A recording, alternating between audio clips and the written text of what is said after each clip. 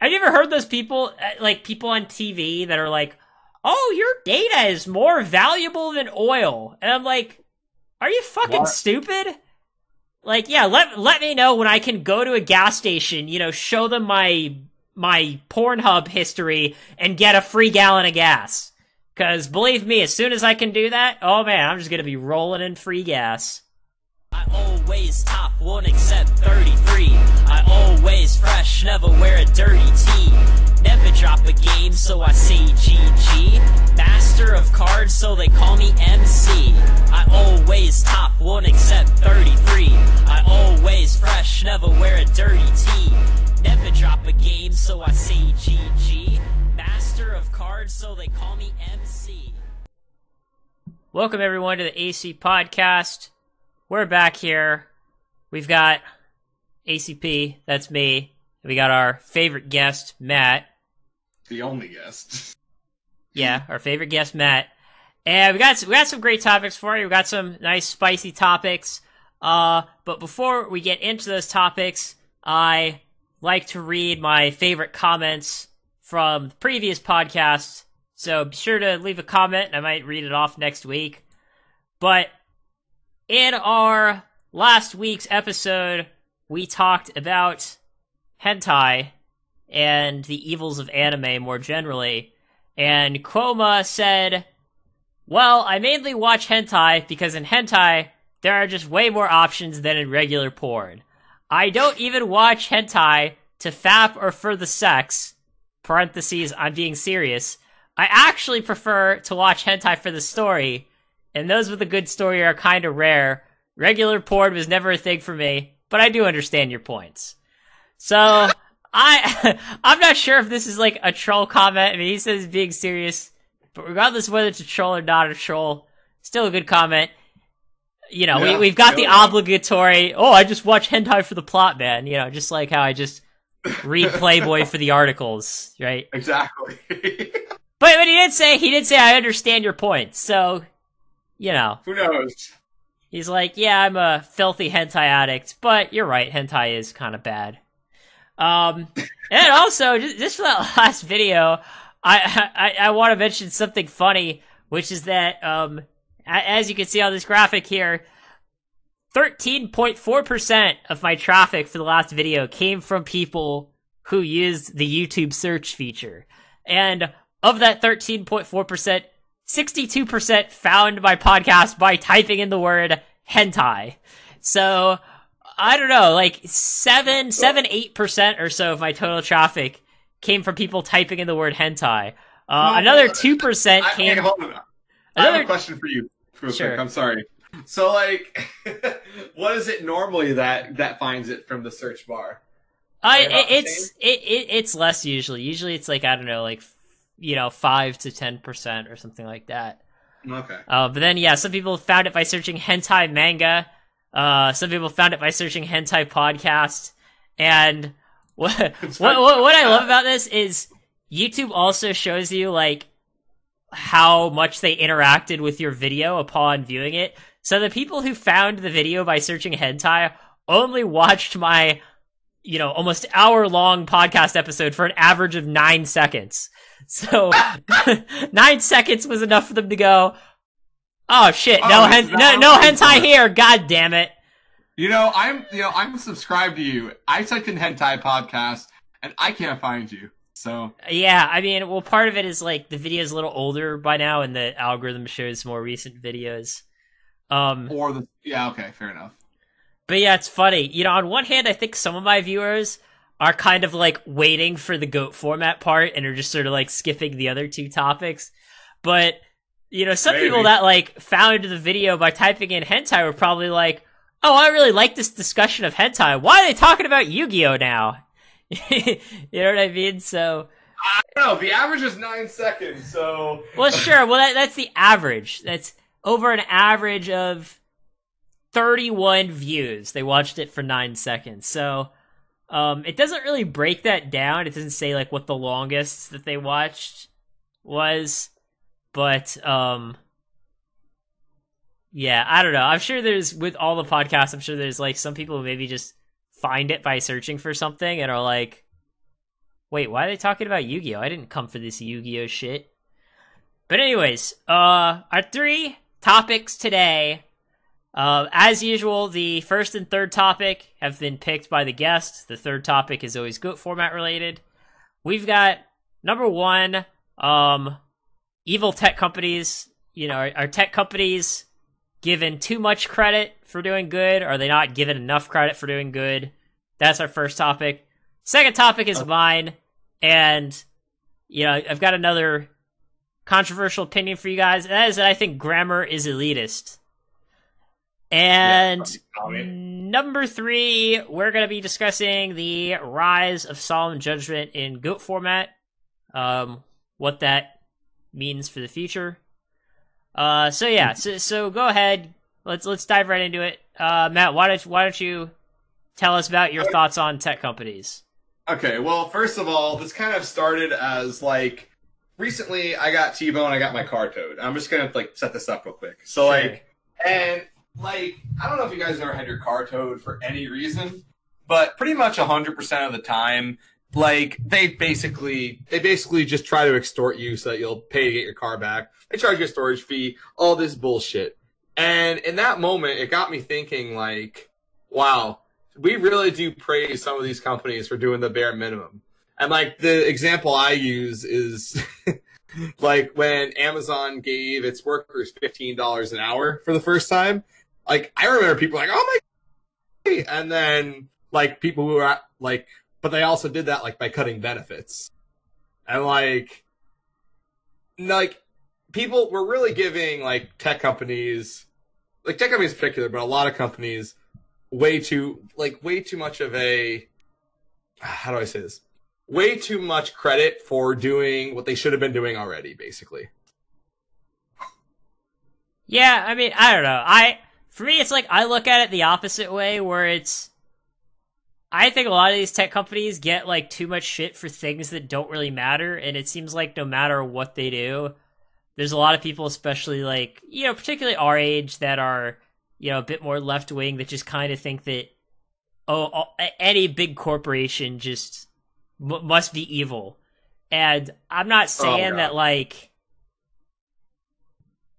I mean, obviously the truth is somewhere in the middle. I mean, obviously a company mostly exists to make a profit, and I don't think we should really expect anything less. I mean, it's, in a way, I think, like, when we put too much pressure on private companies to do good things for society or the environment or for social equality, whatever, I think that kind of takes pressure off of our elected officials to do those things, right? Like, at the end of the day, it's not Google's job to make the world a better place, even though I believe their motto is literally, like, don't be evil.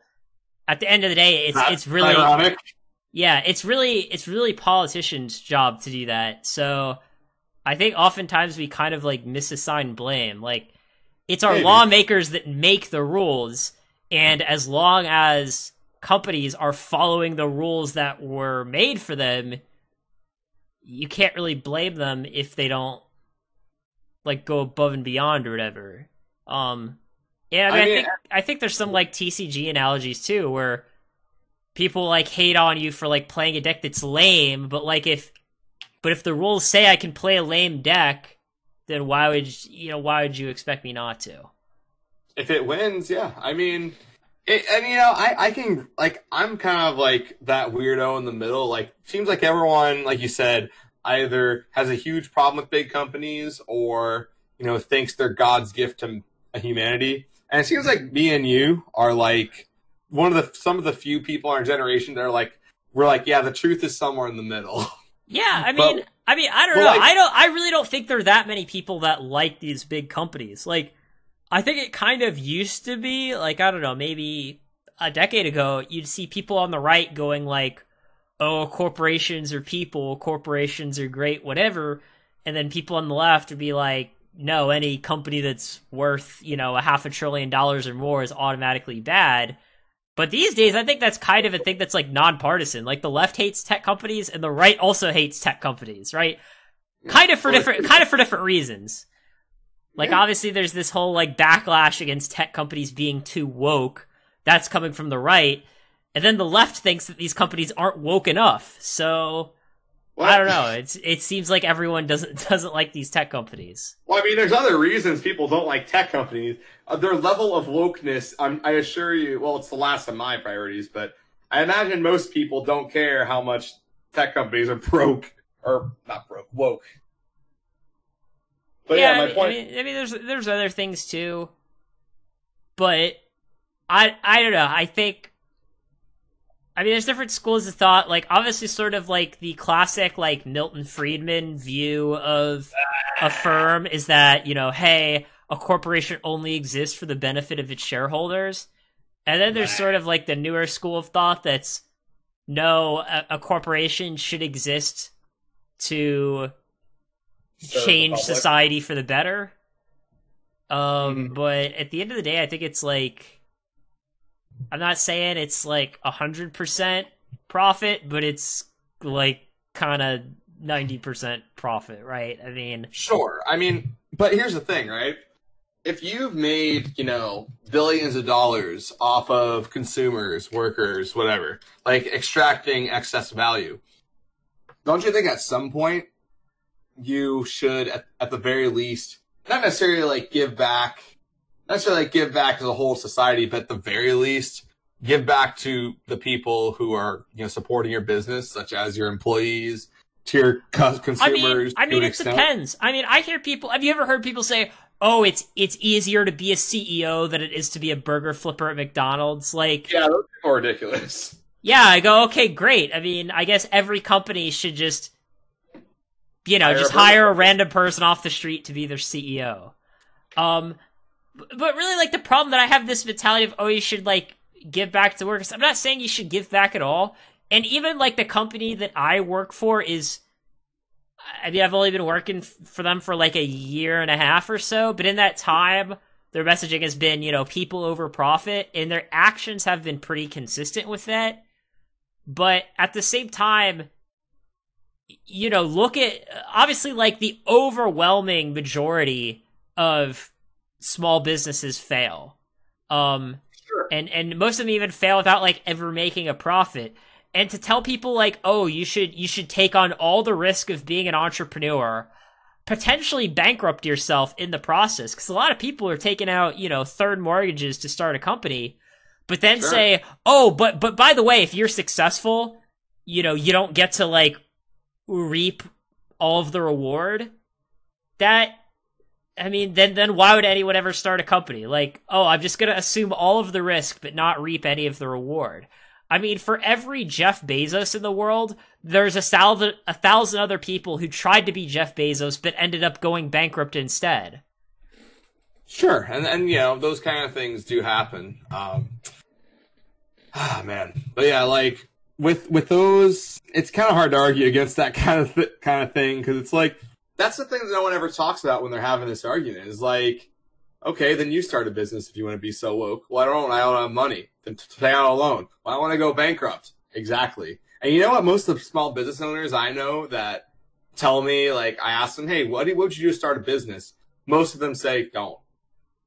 Yeah, I mean, it is, you know, people talk about, I don't know, you know, crypto or small stocks being risky, but starting your own business is even riskier than that. Starting your own business is incredibly risky, yeah. Yeah, I mean, at least if I, like, buy a stock, the worst that can happen is it goes to zero. If you start a business, you can lose more than your initial investment. So, oh, yeah. So, yeah, I mean, I was just going to say that, you know, I also think it's some of the things that tech companies get shit for, in my opinion, like, just aren't real things. Like, the whole, oh, you know, this company has my data. Like, so what? Right. Like, why would I, like, okay, Google knows what toppings I like on my pizza. Like, who gives a shit?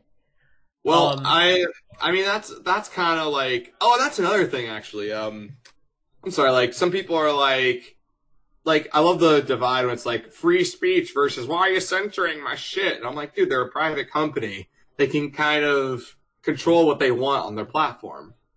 Yeah, but obviously if you don't like their censorship, you can also leave the platform. I mean, Exactly. I don't know. I mean, that's kind of like wading into a different issue because, you know, technically we have laws in the books that say, basically, you know, we have a law that protects internet companies from getting sued from things on their platform with the understanding that that's because that it is a public forum, right? So if I were to post something on Facebook, like say I were to post a terrorist threat on Facebook, right? Like, oh, I'm gonna go bomb the White House. By the way, I'm not gonna go bomb the White House, just to be clear. But if I was, Facebook couldn't get sued for that because that's my speech, not theirs. But the argument is that, well, hey, if these companies like Facebook and Twitter are policing people's speech, then they should be able to be sued for it. Right? So it's like they're kind of trying to like have their cake and eat it too. Like, oh, we want to stop people from saying things that we don't like, but we also don't want to be sued for the things that people say. And that's a tightrope all on its own. Yeah, but I don't know. You know, there's all these people that are, you know, like, oh yeah, you know, Google, Facebook, Apple, whatever, have my data, and that's, you know, so bad or whatever. But really, it's like, all they're using it for is just to serve you better ads. Like, if Facebook collects some data from my browser and uses that to determine, like, I shouldn't get tampon ads or whatever, like, to me, that's totally fine. Yeah, some people, though, keep in mind, like, some people really, really, really don't want their data to be given out because they feel like, oh, well, if they get it, and the government can get it, and all this other stuff. Yeah, the government, like, already...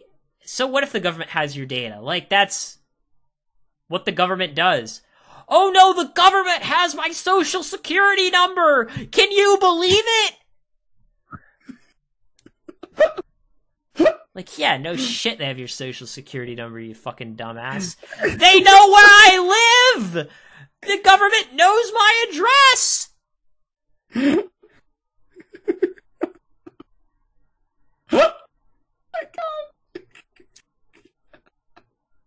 Look, I mean, it's like... How long were you waiting to do that, by the way? I wasn't waiting particularly long. But yeah, it's like, I don't know, it's just... I think people just, like, kind of assume the worst. Like, they think that, you know, the federal government, these tech companies are like some cartoon villain that's gonna take your data and, I don't know, do something bad with it. Here's what I think people are worried about, and I think this is actually a legitimate worry when it comes to data collection. So, like, let's say you're doing something that is, like, that is legal, that is illegal, like, ish. Like, I know in Florida, like, pot is decriminalized, but you could still, even though, and this is a weird one, apparently if something's illegal in your state, or legal in your state, but illegal in the federal government, you can actually still be charged with it in federal court. Yeah, potentially, although it's pretty rare. It doesn't really happen, but yeah. Well, I mean, it happened, like, you know, 7 or 8 years ago with, when pot was just starting to become legal, like in California.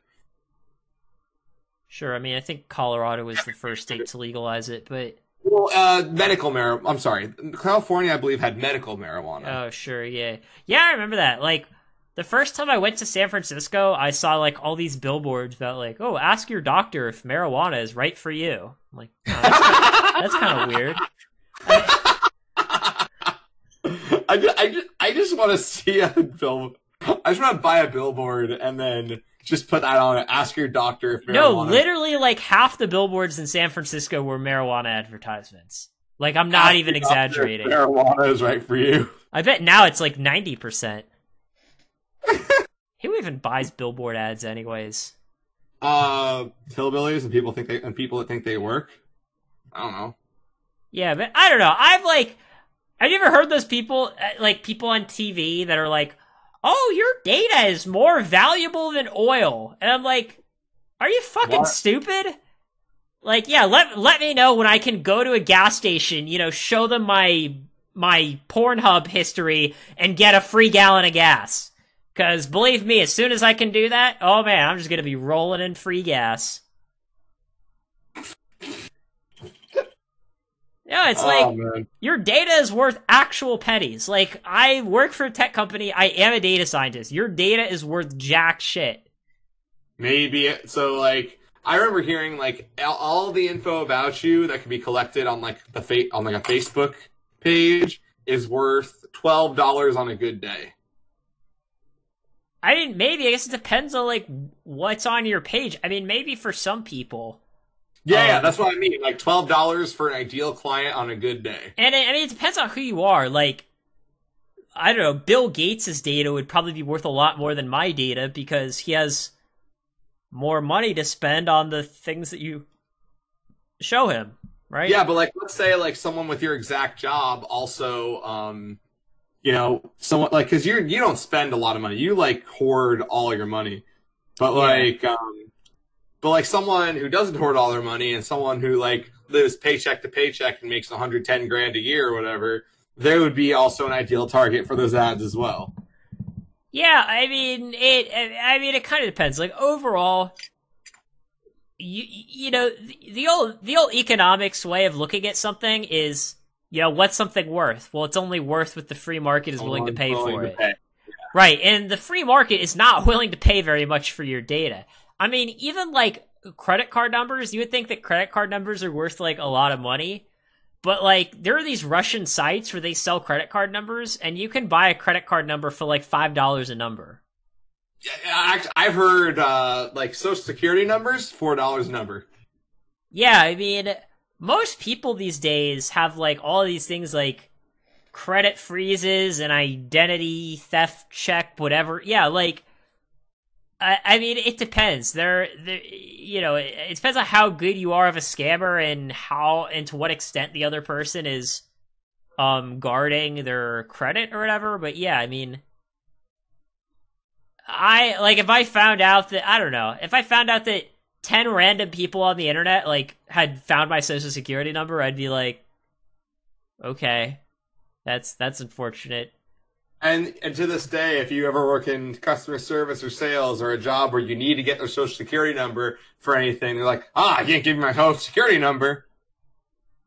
I wish I could use that. I wish I could use that as a rebuttal. Like, dude, your social security your social security number is worth $4 on a good day. I don't want it.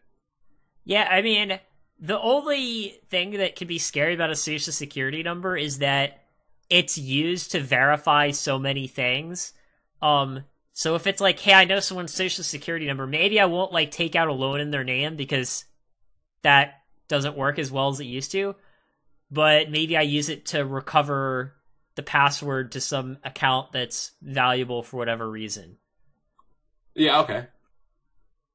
But yeah, I don't know. In our society today, I think there's, like, all this technophobia. There's people going on like, oh, Google has my data! Google has my data! And it's like, no one gives a shit. They really don't. I mean, all they're trying to do, basically, Facebook, Google, Twitter, all these companies, they have the exact same business model. Yes, they profit off your data, but they do it by serving you better ads, right? And that's it. It's just all about ad targeting. Someday I'm probably going to be paying for ads for my goat format simulator, and obviously I don't want to, like, show those ads to some random person who doesn't even know what Yu-Gi-Oh is, right? That's why we have ad targeting. It makes the world an objectively better place. Sure. So, I mean, and I can honestly see both sides of that argument. Like, for me, the only reason that I'm not more, like, I used to be kind of on the part of, good data, but, like, these days, I'm kind of like, yeah, they're gonna get my data anyways. Like, it's kind of like, to protect it's not that they're gonna get it anyways, it's that I want them to have my data. I would rather be served an ad that's actually relevant to my interests than be served an ad for something that there's a 0% chance that I buy. We need to talk to you about your extended warranty on your car. Oh, yeah, exactly. Exactly. Anyways. People get those in, like, used cars and shit. It's funny. Anyways, go ahead. Yeah, let's move on to the next topic because we went a bit over time on this one. But yeah, the topic that I picked is that grammar is elitist, and let me explain what I mean by this. As we all know, America was founded as a democracy that has freedom of speech. And when I'm talking about freedom of speech, I don't mean that, I can insult the president without going to jail, or I can say that Jesus isn't real or whatever. I literally mean freedom of speech, that people can talk the way they want. So, I can say, my mom and I went to the store, or I can say, me and my mom went to the store. And regardless of which one I say, people are going to know what I mean.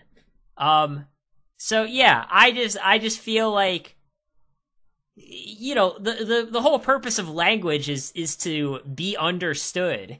And when someone knows what I mean, but points out like, oh, you said something that's grammatically incorrect, in my opinion, they're just an asshole. Yeah, I mean, I could see it both ways. Like, if you said something and I didn't know what you said, though, and I have to correct you, I think that's actually...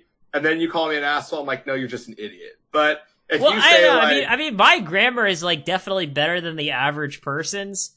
So, if someone is pointing out that I made a grammatical mistake, it's something incredibly minor. That...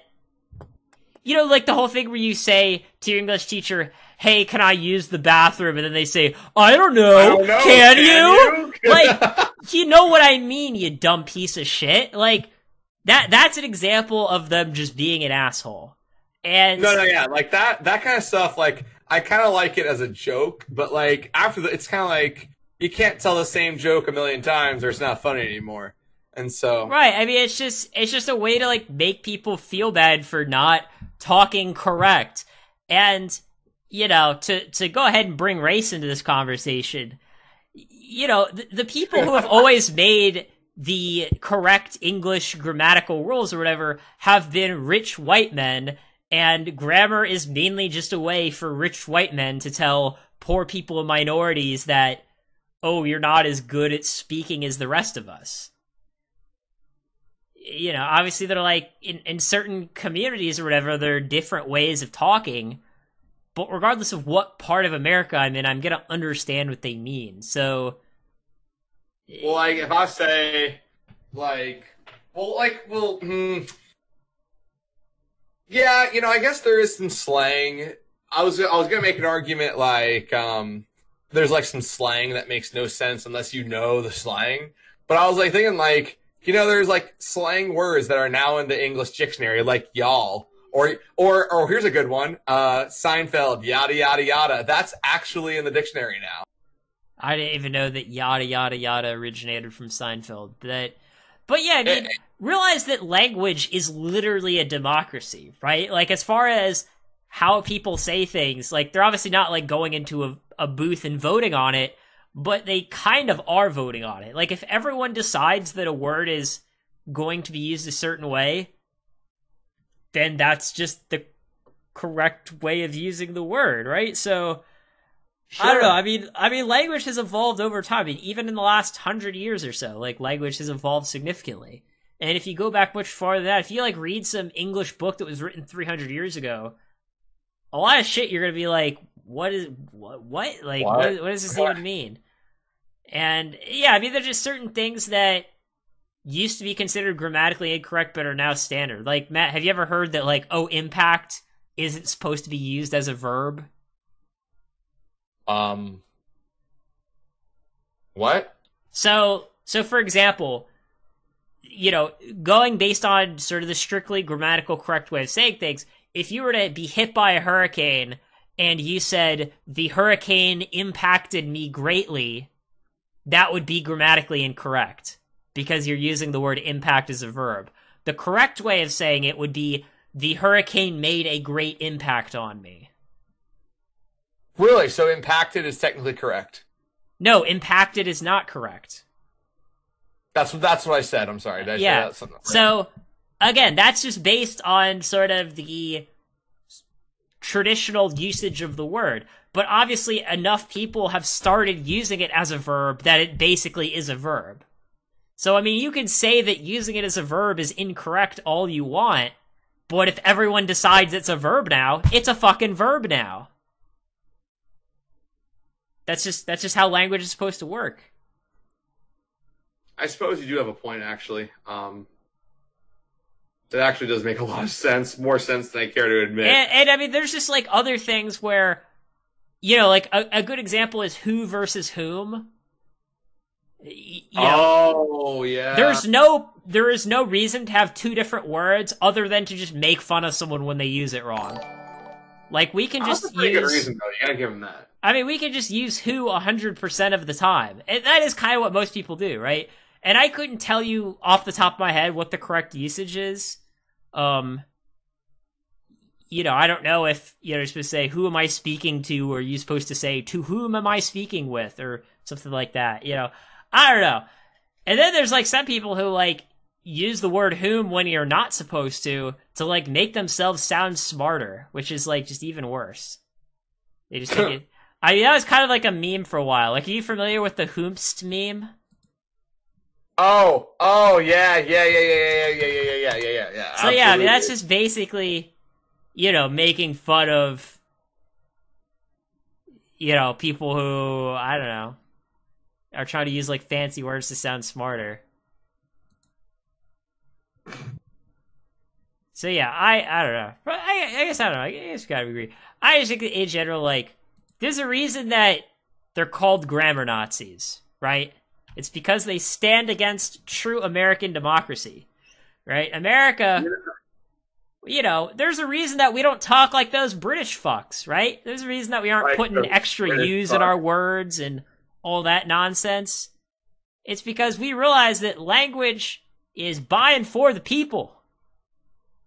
You know, you realize the number of times you say things like this. Don't let some, you know, nerd in Harvard tell you how to speak. Okay? That was a lot more inspirational of a message than I thought it would be. I must grant you that. Don't let them tell you how to speak. We are the ones with the power here. We have the power. If all of society collectively decides to stop saying whom, we can stop saying whom. You know, if all of us decide that, hey, we don't need to distinguish between good and well, we can just use good all the time, then it'll be for the better. Our language will be easier.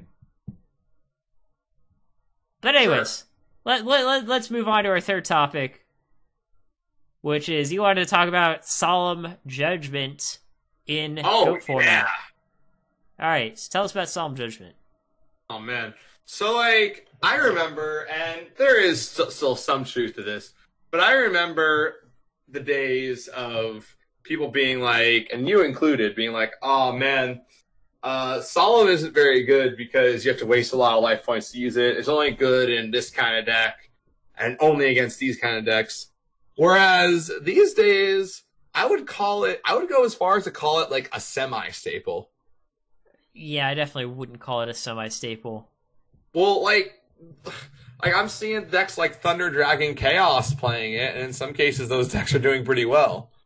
Yeah, I mean, but I think they're doing well in spite of the fact that they're playing Solemn Judgment, not because of the fact they're playing Solemn Judgment. I mean, it depends on the list. Like, when I was interviewing Johnny Lee, Slash Tap, he was like, yeah, I decided to play Solemn because I thought it would be good, but, like, looking back, I'm not sure if it was the right choice. Yeah, but didn't he, like, top 3?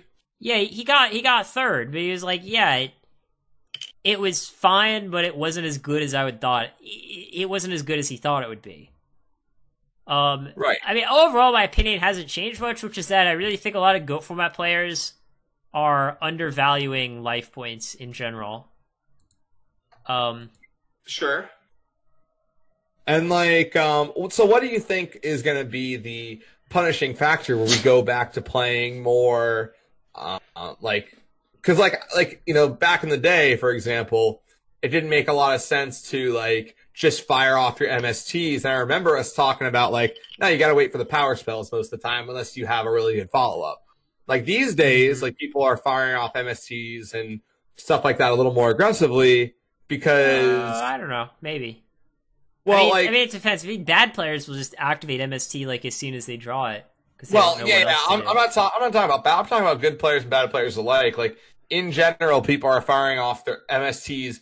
I'm talking about universally more aggressively, but more aggressively because there's no like Call the Haunted or Premature to hit very often anymore. Neither of those cards see nearly as much play as they used to. Yeah, I mean, I guess that's true. Yeah. So, like, basically, because people's back rows aren't, Call the Haunted and Scapegoats anymore, we're seeing a lot more, like, not Sakuretsu Armor. Well, yeah, I mean, seeing a lot of Sakuretsu Armor and Solemn Judgments. Yeah, I don't know. I mean, overall, I think just MST into no follow-up is still...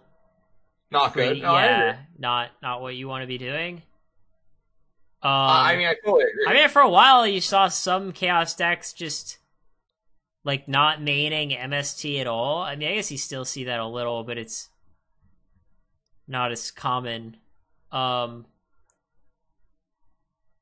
yeah, I don't know. I mean, Solemn Judgment, I did try, like, the one Solemn Judgment and Goat Control, and then in the most recent tournament, Geist D also played one Solemn Judgment and Goat Control. And I think that can work because obviously this might not sound super intuitive to some people, but the fewer copies of a card you play, the later you'll draw it on average. Well, yeah. And obviously Solemn Judgment is better in the late game than the early game. So I would never play 3 Solemn Judgment in a deck like Thunder Dragon Chaos. I don't know, just because I don't see a reason to. Like, there's not anything specific that I'm trying to protect. And I don't know, I just don't want to pay half my life most of the time. I mean, control decks are the decks that use their life points as a resource. Whereas, aggro decks, not so much. Yeah, like aggro decks. Now, that's actually one of the reasons why Solemn's gotten so popular. It's because we're seeing way more aggro, and we're still seeing a good amount of control, but not as much as it used to be. Like 90% control. Now it's like 40% control or something like that. I don't know. I don't keep tabs in the meta like Alan does. So I mean, I'd say more than half of the meta is still control decks, but. Yeah, I mean, obviously Goat Control in particular sees nowhere near as much play as it used to. But most of that ground has just been gained by other control decks. Well, yeah, like I remember this is always a fun one to talk about, but like Goat Control we always thought was unbeatable. Now it turns out it's actually pretty easy to beat. You just gotta beat I never thought it was unbeatable. Well, I say unbeatable, I mean the best deck. Like I never thought it was the best deck. Yes, you did. No, I didn't. When? When the format revival was a thing. I mean, maybe for like the first, I don't know, I mean, it depends. Like once we started, I mean, maybe like okay, so back when like people were playing with Xarian Universe, I thought Goat Control was the best deck. But that was kind of like totally different meta. So so then exactly go ahead. After people stopped playing with Xarian, I almost never played Goat Control, right? I mean, well, yeah, for a while, yeah. I mean, for a while I played Goat Control because I didn't really know what else to play. But like once I figured out that there were other decks in the format, it was like, yeah, why would I want to play Goat Control? Sure, but another thing is like.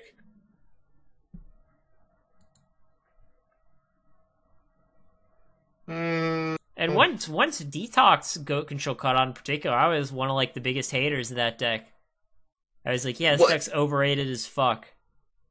When you say Detox Goat Control, like you're just talking about just standard Goat Control, right? For the viewers who don't know. Yeah, it's like double Air Knight, 2 goats, 3 meta, 2 Sakuretsu Armors, 2 Dust Tornadoes, you Premature Call, Tribe, 2 Tsukiomis, 2 Magical Merchant, that kind of deck. Right, okay. And I mean, even way back when I did my top 8 misunderstood cards in GOAT format, Magical Merchant was one of the things that I talked about in that video as like, hey, this card isn't as good as most people think it is. And I ended up being right.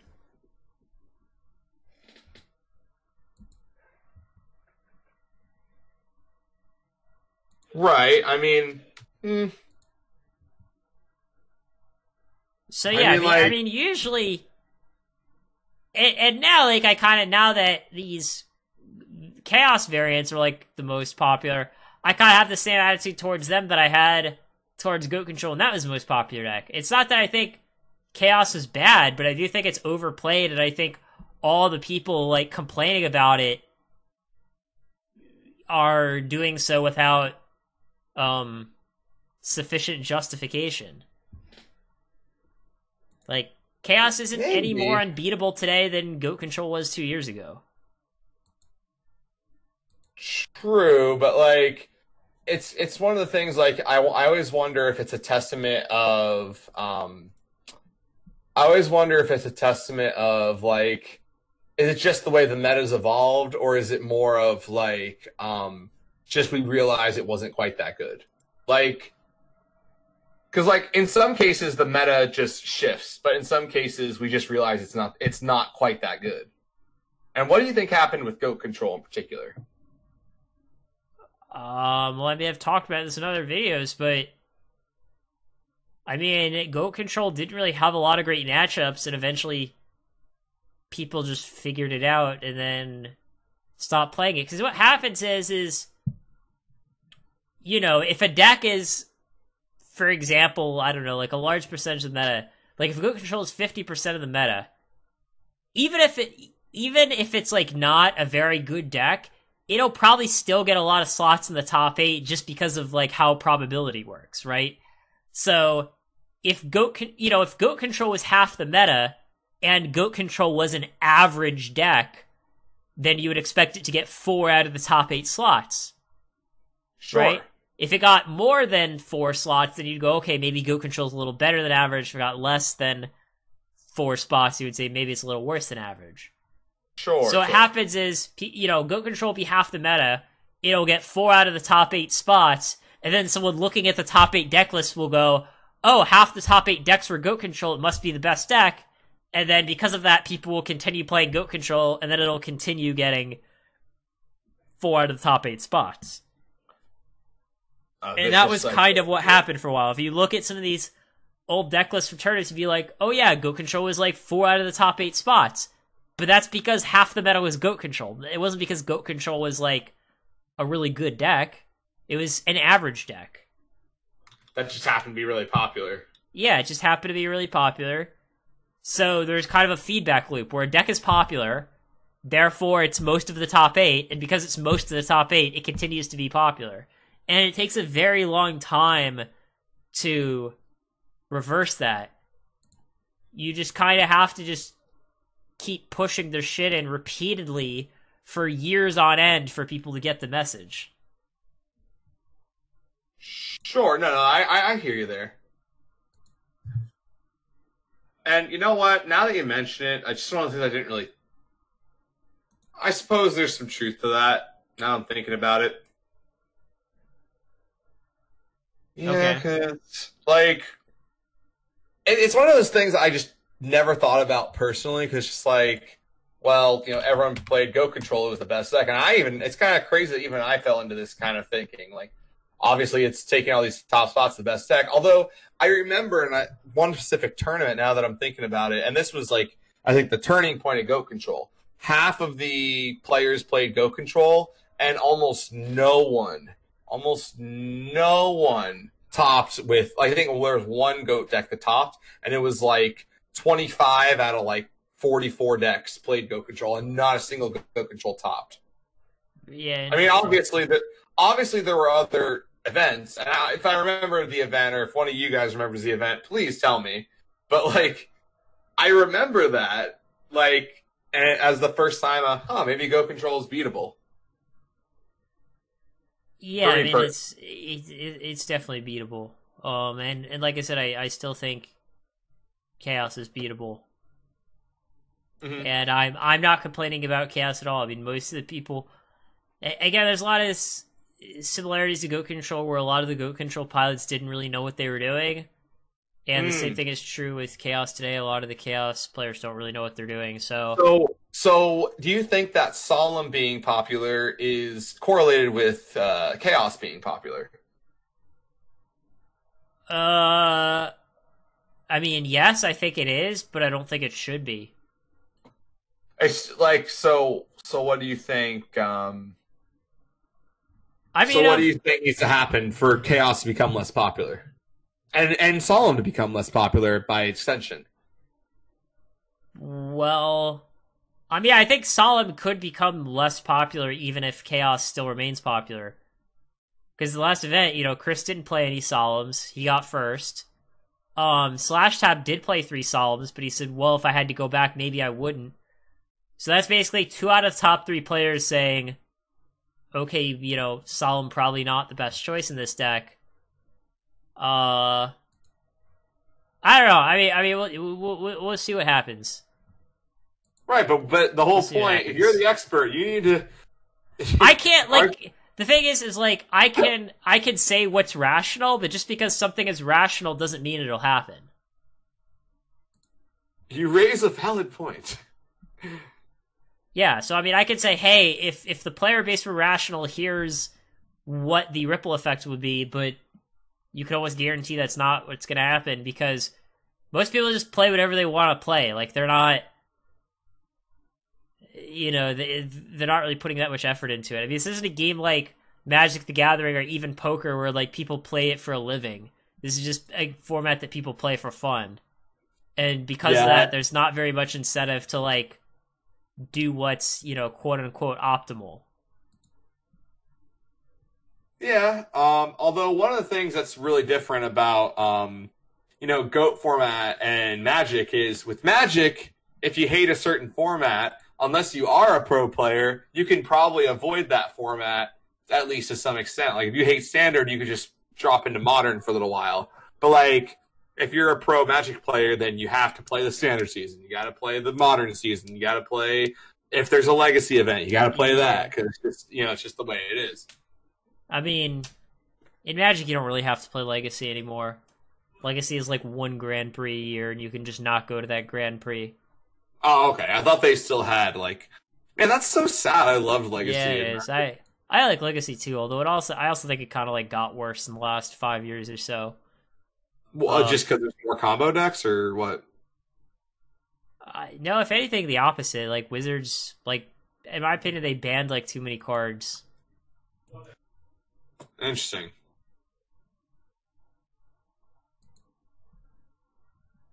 But so, yeah, like, I mean, we can talk about that on another podcast. I'm just like, that's not the responses I usually hear when I talk to people about Legacy. So I'm a little bit surprised there. Excuse me. Yeah, I mean, like I think in Legacy they shouldn't have banned Treasure Cruise. Really? Yeah, it was fine. I played in that format. I didn't even play Treasure Cruise, and I still shit on people. But, like, wasn't, like, Red Blue Delver became, like... I also remember that format, and I also played that format. And there are plenty of decks that could beat Red Blue Delver. There were, but they weren't popular at the time, and I'm not... But they probably... I will agree with you on this. They probably banned it too soon. Now, I do agree with you there. They probably did ban it too soon. Man, I don't think they should have banned Sensei's Dividing Top either. That one was ridiculous. Well, I don't think it was ridiculous, but I don't know. I mean, to me, like, the thing that made Legacy unique was that, like, for a while at least, like, it really took a lot for a card to get banned. Like, it just, like, if a deck, like, took, I don't know, maybe 7 out of 8 spots in a Legacy event, then Wizards would be like, okay, we need to ban something in this deck. Or we need to talk about it. Yeah, but short of that, like, for a while, like, cards just didn't really get banned in Legacy. And now, like, didn't they even ban, like, Deathrite Shaman in Legacy now? They did. I had mixed feelings about that one. I mean, when I played Legacy, like, Deathrite Shaman was, like, definitely good, but, like, most decks didn't play it. Like, it was probably played in, like, less than 10% of decks. I think it was one of those things that became, like, more ubiquitous as time went on. Like, it kind of started as, like, something you play in, like, Yeah, they 10% banned of Dark your Depths in Legacy? Are you kidding me? They banned Wait. Cloud Post in Legacy? Oh, no, that's Modern, sorry. I was like, wait, how are these cards banned? Then I realized I was looking at the wrong ban list. I was like, how is Cloud Post banned in Legacy? Some of these cards I haven't even heard of. Hold on. Oh, wait. That's how fucked up the game is now. Like, I know we're kind of going way off topic. Yeah, then they banned, like, Oko, Thief of Crowns. How is, like, a 3-mana Planeswalker banned in Legacy? Alright, we definitely are going off topic. But to be fair, like, man, I think Oko, Thief of Crowns is going to be my topic for next week. How about that? Well, I don't know, maybe. I don't know, I just think Legacy just banned way too many cards. Oh, there's some other Planeswalker that's banned in Legacy, too. What is it? Ren and 6? Oh, yeah, no, that had a good reason. That had a good reason. I promise you that had a good reason. I promise you that one had a good reason. Okay, why? Because I'm reading this card, I'm like, how is this card even good? Card's insane, dude. Card's insane. You With know what? what? We'll talk about it. We'll talk any fetch land, any, like, cycle land, any... Have you ever heard of Life from the Loam? Also, no, here's the thing. It also shuts down a lot of, like, the turn 1 plays in the format. Like, I guess people played this card in lands, right? Lands, well, not just lands. I mean, it was making a lot of, like, mid-range decks really good. It was basically mid-range decks? We're talking about Legacy. There's no such thing as a good mid-range deck. Like, whatever. Like, point is that, like, Ren and 6 became, like, so ubiquitous that, like... I don't know, I think we should just, like, unban a lot of Legacy cards. We can unban Hermit Druid. We can unban fucking Goblin Recruiter for all I care. We can unban something like Gush. I think we can unban that. You can't unban Gush. Are you fucking out of your mind? Okay, like, the other ones... Oh man, they're gonna draw 2 cards. What will I do? Like I said, I don't even think Treasure Cruise needed to be banned, and Gush is probably worse than Treasure Cruise. Gush, what? No, Gush is free. 0 mana. It's not free. You gotta return 2 islands to your hand. 0 mana. That's the important part. Okay, who cares? As long as, you know, you're not doing, like, Gush plus Fast Bond, because Fast Bond's banned in Legacy. As long as you're not doing something crazy like that, card isn't that good. Like, if you ever played, like, Gush and Cube Draft, card sucks.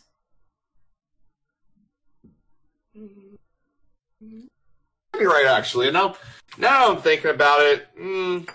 But, like, keep in mind, I'm also thinking about, like, man, Treasure Cruise being unbanned, too. Man, that's gonna be some nasty blue decks going on. And also, like, most of the blue decks that would want to play Gush don't want to have more than 2 lands in play anyways. So it's like they play the 3rd land, and then they, like, pick it up, and then they put it back with their Brainstorm. Okay, good for them. Like, you don't see how that could be, a huge problem? Not really. I mean, my view is unless a Legacy deck is regularly killing people on turn 1, we should allow it. I mean, there's other ways to make a game broken than to kill people on turn 1. Okay, I'm sure there are. I'm just saying, like... Even, like, Balance. We can unban that card. Who cares about Balance? I don't know. Maybe I'm not sure about that one. I don't know about Balance. Actually, that's funny. I'm kind of going the other way. I'm like, you know, Balance is just removal at the end of the day. Yeah, even like Mind Twist. Why is Mind Twist banned in Legacy? Ritual Mind Twist? I don't know, but you paid 3 cards. Who cares? Yeah, it's like, okay, you're using... Huh? Then why is Hymn to Torok legal? Fuck, man. Yeah, like, there's a lot of things that don't make sense. Mental Misstep, that's another card that I don't think should be banned in Legacy. No, that card should definitely be banned in Legacy. Disagree. Are you kidding me? Like... You're not gonna kill someone on turn 1 with Mental Misstep, so it's fine. You're just trolling me now. No, I'm not. I seriously think every legacy card, if it doesn't kill your opponent on turn 1, it should be legal. I think there's some exceptions. Like, I guess Skull Clamp doesn't kill your opponent on turn 1, but that card should probably stay banned. That makes no sense! That makes no sense! Oh, Shahrazad should definitely be unbanned in Legacy. You're trolling me! You're trolling me! What's wrong with sub-games? What do you got against sub-games? What do you got against sub-games? How about, like... I'll be the Dom, you be the sub. What do you got against sub-games? First of all, no. Second of all, like, yeah, one sub-game is fine. You know what's not fine? Infinite sub-games. And that's a thing you can do. I mean, not reliably.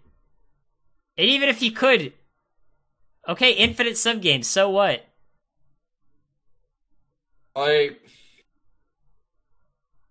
I mean, I remember, saying, like there were some things that used to be banned in Legacy. Like, didn't they unban that, like, one dragon that makes infinite mana with, like, a revival? You know what I'm talking about?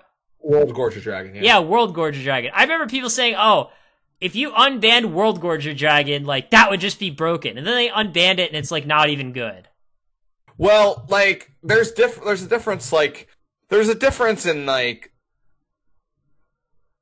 there's different reasons to ban a card. Like, World Gorger Dragon, yeah, I agree, like, the card's not good. And I didn't even see why it was banned in the first place. It's not, like it's yeah, because people, like, are just scared shitless of anything that could go infinite. To an extent, I think there's, like, kind of the same thing in Yu-Gi-Oh! Where it's, like, Butterfly Dagger Elma is, like, banned in Yu-Gi-Oh! And if they unbanned it, it literally wouldn't even be playable.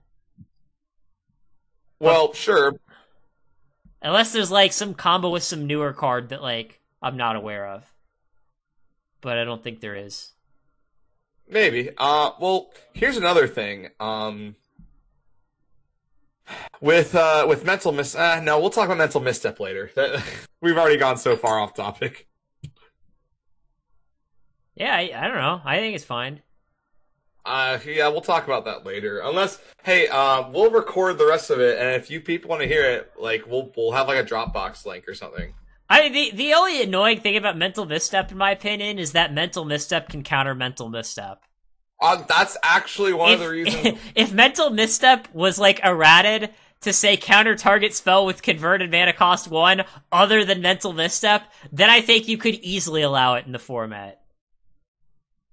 Yeah, I mean, like, one of the things. But, like, but the fact that but I will say, like, in general, like, one of the worst examples of bad card design is when a card is a counter to itself. That is, like, that can lead to some, like, really bad metas. Like, if you go Ponder, other guy goes Misstep, you go Misstep, you go Misstep. So there, you just admitted that. All right, well, that's. Like, okay, I will admit the fact that it can counter itself makes it kind of bad card design, but I still don't necessarily think it should be banned. And again, if for some reason they gave it an errata that it couldn't counter itself, then I think you could definitely unban it. Maybe. I mean, I mean, obviously that'll never happen, but the jury's out. You never know. Wonder if you could unban Necropotence in Legacy. Maybe. Well, no. Having 4, no way. Having 1, I don't know, possibly. If you wanted to restrict Necropotence, maybe. But I think... Aren't you just realize that, like, when the card was banned, there weren't, like, a ton of splashable ways to kill it. Like, Dex plays shit like Abrupt Decay and whatnot now. I think you might be right. Yeah, actually, you might be around that. But still, like, that's gonna, like... Whenever you allow a card like that, you also allow, you also, like, kind of force the meta towards more removal, which I'm not saying it's a bad thing. I don't know. Like I said, as long as people aren't killing each other on turn 1, I think they should pretty much unban it. I mean, I am certainly on team unban cards rather than ban cards. Like, man, remember how long it took to get Stoneforge Mystic unbanned? Stoneforge was never banned in Legacy. In Modern it was. I'm sorry, I was talking about Modern. Oh yeah, they did bring it back. Well, I remember, there's an old video that I had where, like, it was kind of like a meme video. It was like Control Player mad at Modern bannings. Did you ever watch that video? I have no idea what you're talking about. Most people thought it was serious, but like I was kind of making it as a joke. It was like when Modern was like just announced and like they just banned 1 million blue cards, and the video is just me bitching about it.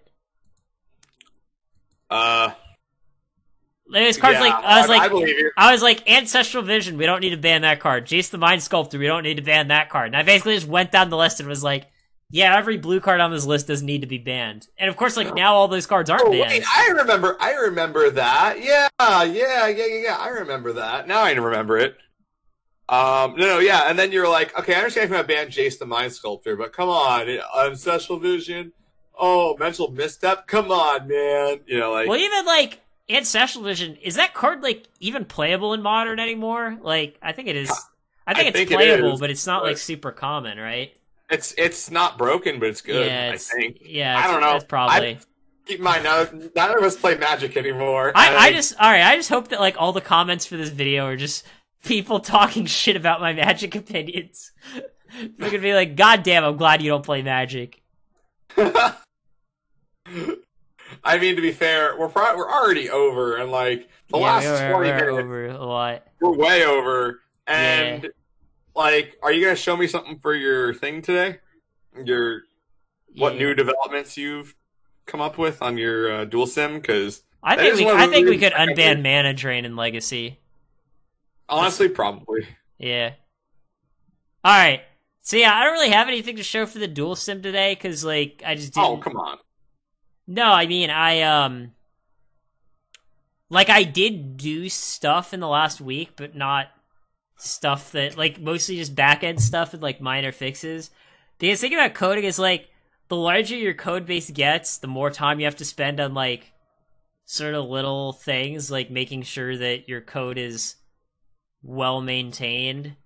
So a lot of it's just like reorganizing shit just to make sure that we don't end up with spaghetti code. So yeah. Sure. So yeah, as far as far as that goes, I don't really have much to show off. So yeah, I mean, you got anything else to say, Matt, or should I sign us off here? We've already signed off, and we kind of got in like a personal vendetta for a second. But yeah, thanks for watching, everyone. Be sure to smash the bell and subscribe to the like button, and I'll see you all next week.